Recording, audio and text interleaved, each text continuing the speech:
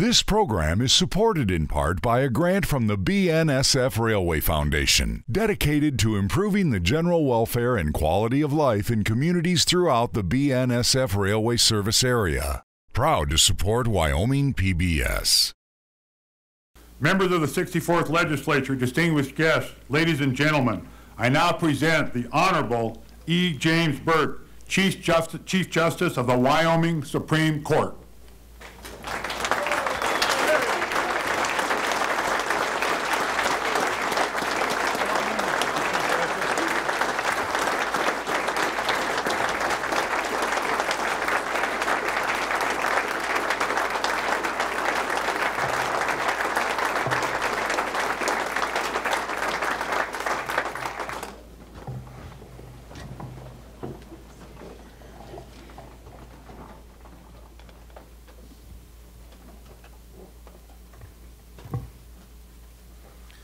Mr. President, Mr. Speaker, Governor and Mrs. Meade, members of the 64th Wyoming Legislature, elected officials, members of the Judiciary, guests and citizens of the state of Wyoming.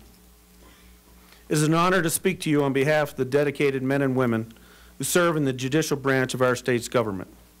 Thank you, President Bebout and Speaker Harshman, for the opportunity to do so. Congratulations to both of you for the well-deserved elevation to your leadership positions. We also offer our congratulations to all the newly elected and re-elected members of our legislature. There have been changes in our judiciary since we last talked. During the past year, District Judge Jeff Donnell and Circuit Judge Terry Tharp announced their retirements after long and distinguished careers on the bench. They will be missed. Judge Tory Cricken has replaced Judge Donnell in the 2nd Judicial District in Laramie, and Judge Paul Phillips has replaced Judge Tharp in the 6th Judicial District in Gillette. Both are highly qualified. We are pleased to welcome them as colleagues. I'm pleased to point out that both took office on the first day following the retirement of their predecessor. This is another testament to our merit selection process. In Wyoming, we do not have judicial vacancies that linger to the detriment of those with cases pending in our courts. On a more somber note, we must acknowledge the recent passing of a former county and circuit judge, Don Hall.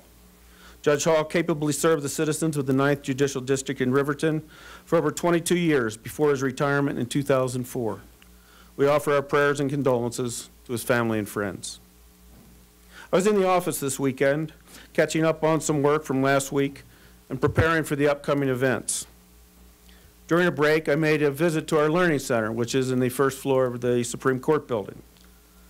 There's a lot of information packed into that location. I find that each time I visit, there's something else that captures my attention.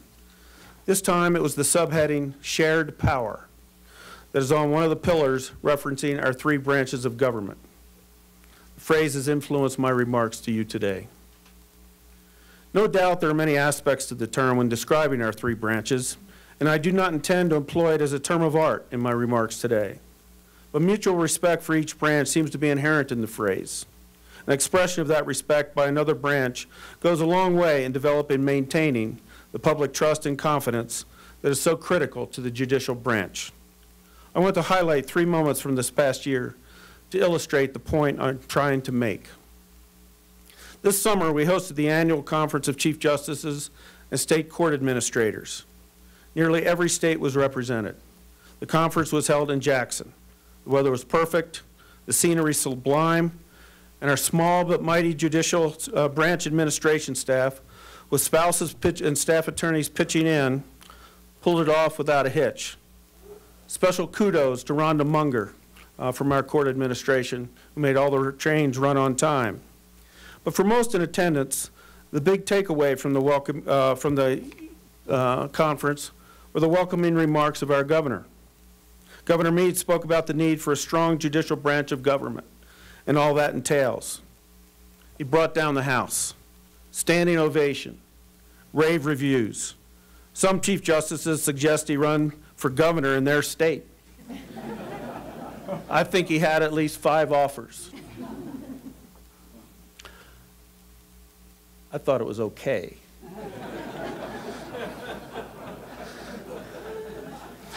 The positive reaction from all of those Chief Justices and court administrators, I believe, was in large measure attributable to the conditions in other states, where support for the judicial branch pales in comparison to the support we receive here. The governor's remarks were an extension of those he makes at each judicial robing that he attends, and he attends them all, more than 20 since he has taken office. And always his remarks are well received and have a positive impact. It's one thing for a judge to tell the public about the need for a strong judicial branch. It is quite another for our citizens to hear that from leaders of the other branches of government. And we are deeply appreciative, and many of our colleagues throughout the country are envious. We witnessed a similar display this Monday with the grand opening of our Judicial Learning Center. Many of you were in attendance. It was a wonderful event made more special by the remarks of Governor Meade and Speaker Harshman, both of whom expressed their support and recognized the collaborative effort that was essential to the success of the project. For those of you who have not yet had the opportunity to visit the Learning Center, we would encourage you and all members of the public to make sure to visit. And I think you will enjoy it, and it will leave you with a better appreciation for the rule of law and our system of justice. I would add that this is not just a Cheyenne project. Within a couple of months, the materials developed for the Learning Center will be online and accessible for use in classrooms throughout the state. This project would have never gotten off the ground without the financial support authorized by the legislature. We think your investment will pay huge educational dividends in the years to come. Thank you.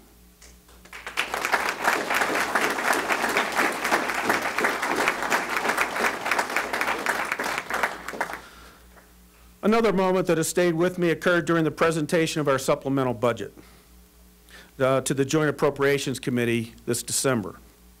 We did not make any requests for additional funding. Instead, we suggested general fund cuts totaling over $1.9 million. As you might expect, there were quite a few questions, some back and forth, but at one point we were asked by Chairman Ross, and I'm paraphrasing, "Can you afford it?"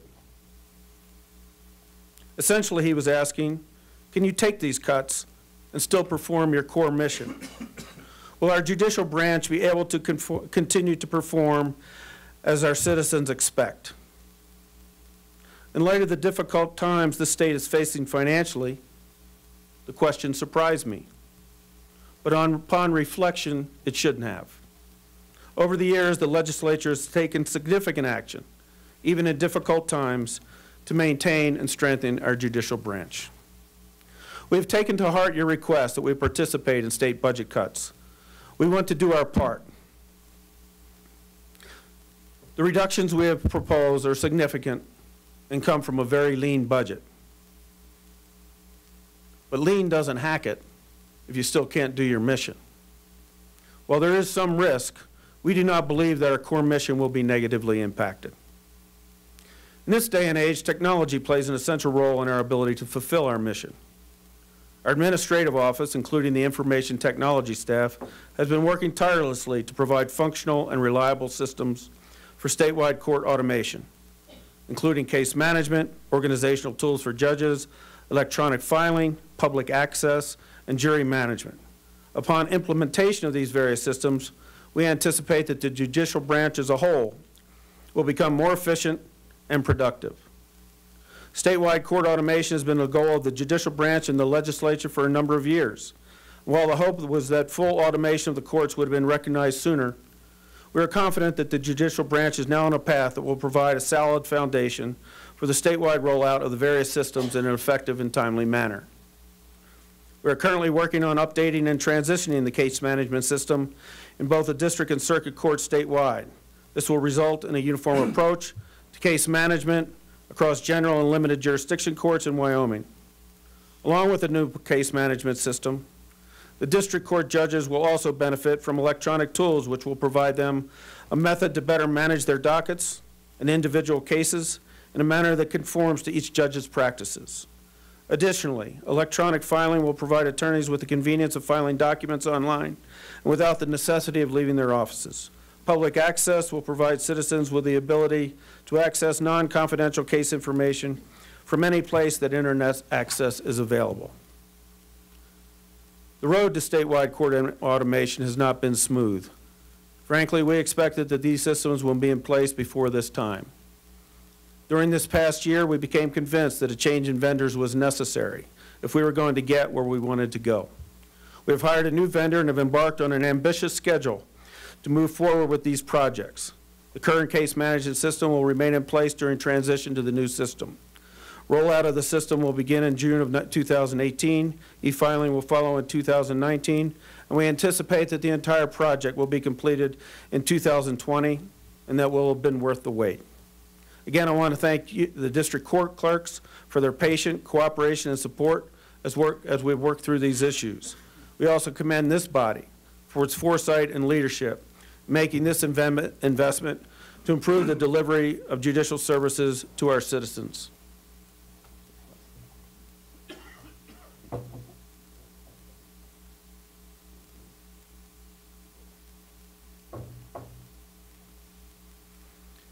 Adequate technology in the courtroom is also an essential ingredient in a properly functioning judicial branch.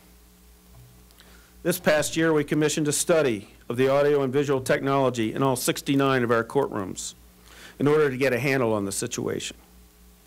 The results were disturbing. Many of our courtrooms lack basic audio enhancement features and have no video equipment. As one judge put it, Abraham Lincoln would be perfectly at home in my courtroom. We must do better, and that brings me to another aspect of shared power, or perhaps shared responsibility. There's no serious dispute that there should be appropriate technology in all of our courtrooms. There is, however, a difference of opinion about responsibility for the purchase, installation, and maintenance of that equipment. Are the counties responsible?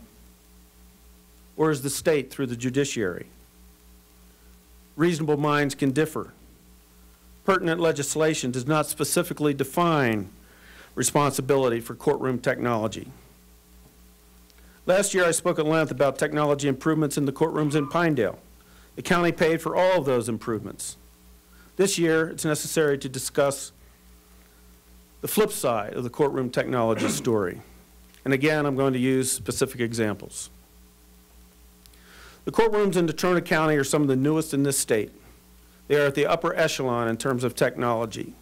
The equipment was purchased by the county. There's a county IT department. This past year, a major piece of equipment failed in one of the courtrooms. Berta Hartford, a judicial assistant for one of the judges, attempted to get the problem rectified. She initially contacted the county, and then she contacted the Supreme Court IT department. When she received no immediate commitment to fix the problem, she sent an email to both the county and our IT department. Here's what she said.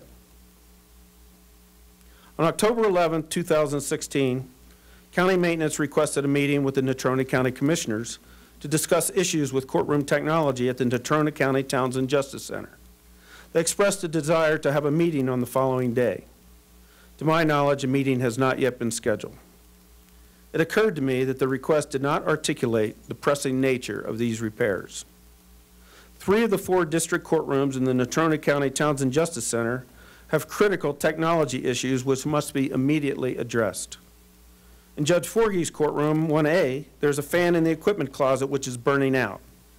If it quits, there's a danger of the equipment becoming too hot and burning out, possibly frying the entire rack. The AV2 for Judge Wilkins' courtroom is bad, rendering all of the technology in her courtroom useless. County IT was able to install a telephone, but it is not attached to the sound system, causing this Band-Aid fix to possibly be of no use during hearings.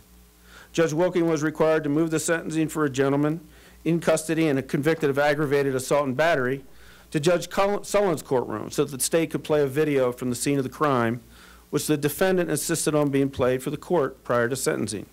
She has had to reschedule hearings with parties participating by telephone. The projector, screen, and monitors are relied upon attorneys in criminal cases to replay confessions and show footage of the crime and crime scene. The system is also used in civil matters to play video depositions, display photographs, and exhibits. The monitors enable the judge, counsel, jury, witness, and audience to easily view the display.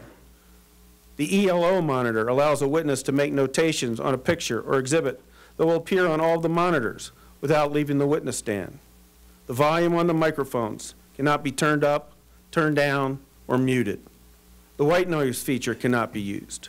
It prevents the jury from overhearing bench conferences while allowing the judge and counsel to be audible to the court reporter and each other. The ability to participate by telephone is a feature that is used daily. It enables our out-of-town counsel, including the Attorney General's office and other state agencies, to avoid traveling to Casper for short hearings. Allows correctional institutions, the state hospital, treatment facilities to call instead of transporting the party for the hearing, and prevents counsels and parties from driving in inclement weather. I love this email. It's compelling. In a few paragraphs, Ms. Hartford perfectly captures the benefits of courtroom technology, the significant consequences resulting from failure of that equipment, and the frustration that comes when there is no clear path to resolution of the problem. Ultimately, the problem was fixed with funds from the judicial branch.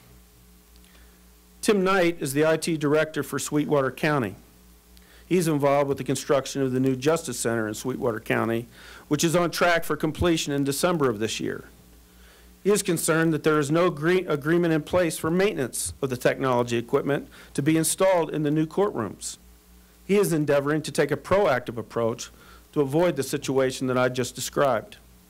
He offered his perspective in a recent email to our IT department. The problem with no agreement in place is that there are several gaps in defining responsibility for costs that come up in regards to supporting this system. I do not believe that the State Technology Group gets to absolve itself from their statutory responsibility of supporting the operations of the courts and without an agreement in place. The Board of County Commissioners never formally accepted financial responsibility for the maintenance of the equipment. This might lead to a situation where the courts are not able to function, and the state and county are in disagreement as to whose responsibility it is to fix the problem.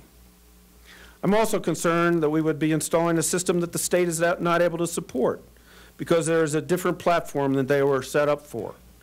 There is an economy of scale in supporting a large common network rather than supporting a group of disparate systems, and the state would be better served with a common platform in all of the courtrooms. This appears to be a philosophy shared by the state, as I hired a consultant to do an analysis of the courtrooms and come up with recommendations as to what they should be putting in these courtrooms. There are also several counties that do not have IT support, and it would not be fair to expect different levels of service from the state based on which county you work in. Given all of this, I recognize that there are significant shortfalls in revenues in all areas of government, and there are limited resources to be had in supporting courtroom technology. Knowing that those shortfalls exist, Sweetwater County IT staff have been willing to assist in troubleshooting issues, replacing defective equipment, or setting up systems from time to time in order to compensate for the distances that separate the state IT staff from the courtrooms. This is done with a cooperative spirit without any discussion of remuneration, and I believe that this relationship will continue as long as I am the IT director. Mr. Knight asks, so how do we move forward? The suggestions: number one, the county and state should work to ensure that the equipment installed at the new facility is in alignment with the state courtroom plan. The state should work on ways to increase funding to the Court Technology Group so that they have adequate resources to support the courtroom technology through the state. The county and state could work out an agreement that is satisfactory to each other regarding ongoing support of these systems. He concludes, I really hope that the legislature makes it possible for the State Technology Group to do its job and make this a model facility that can be replicated throughout the state. We agree with Mr. Knight. Appropriate technology should be in place in all of our state courtrooms. The quality of presentations and the ability to hear what is going on in our public courtrooms should not depend on the county in which the case is tried. Economies of scale dictate that the equipment be uniform so that it can be purchased, installed, and maintained in the most cost-effective manner possible. The state and the counties must continue to work together, but in every county, for every courtroom, there must be a clear understanding of responsibility. Funding must be adequate and sustainable. These are not new issues. The back and forth between the state and the county has been around for a long time, but is seriously and negatively impacting our ability to make progress. It is time that those issues were addressed. We recognize that there may be different viewpoints as to how responsibility should be apportioned, and that all stakeholders should have an opportunity to weigh in. Perhaps it is an appropriate interim topic. But there's no question that our courtrooms do not have adequate technology and that additional funding is required. Senator Perkins and Representative Nicholas are sponsoring legislation this session to address the funding issue. The proposed legislation increases the court automation fees by $10. Those fees have been in place since the Judicial Systems Automation Account was established in 2000. Even with the increase, our court fees are substantially below those charged in other states. The technology burdens on the judicial branch have increased exponentially since that time. We would urge your support of that legislation. And before closing, there's one other piece of pending legislation that I would like to discuss, and it involves our circuit judges. Our circuit court judges are the unsung heroes of our judiciary. They are on the front lines handling a high volume of cases and are essentially on call 24/7. They are the ones that get called in the middle of the night for search warrants. They operate under strict deadlines in a large percentage of their cases. Bond hearings must be set within 72 hours of arrest. Protection orders must be held within 72 hours of request. They're required to have quick settings for eviction proceedings and must determine probable cause for felonies within 10 days of arrest if the alleged felon is incarcerated. We continually ask more from our circuit judges. In 2011, civil jurisdiction in circuit court was increased from $7,000 to $50,000. This has led to more contested civil hearings and trials. The legal issues presented in those cases can be as complicated as those presented in district court. The circuit judges, however, must address those issues without any assistance from a law clerk, or in many cases, from an attorney for any party, because of a large portion of their caseload involves pro se litigants. On top of that, they're also tasked with the administrative oversight of daily office operations, including personnel. I could go on. Historically, there's been an informal judicial salary structure in place where the circuit judges receive somewhere between $15,000 and $20,000 less in annual salary than district judges. That changed in 2012 when the legislature approved a significant pay raise to bring the judiciary in line with salaries for employees of other branches. Salaries for Supreme Court justices and court judges and district court judges were set in line with the recommendations of the Board of Judicial Policy. Inexplicably, at least from our perspective, the salary for circuit court judges was set at $119,000, which is well below the $132,000 recommendation. The new salary structure created a $31,000 gap between district and circuit court judges. There have been no judicial raises in the past 5 years, so the gap continues. Senator Christensen and Representative Miller are co-sponsoring legislation to correct that inequity. The Board of Judicial Policy has unanimously reiterated the recommendation it made 5 years ago, and we would urge your support of that legislation. We recognize that there are many other aspects of state government, many other considerations that you must take into account in reaching your decisions. We know that it is a heavy responsibility, but we have every confidence that you are up to the challenge. During my remarks, I've emphasized the concept of shared power or shared responsibility. I did so because I think it's important to recognize how fortunate we are in this state. The mutual respect that exists among our branches does not exist everywhere. Yes, there's a constitutional separation of power, but there's also cooperation and communication. We're better for that, and ultimately, that benefits our citizens. We wish you well in this legislative session as you grapple with the important issues facing our state. Thank you again for the opportunity to visit with you this morning. Good luck and Godspeed. Thank you.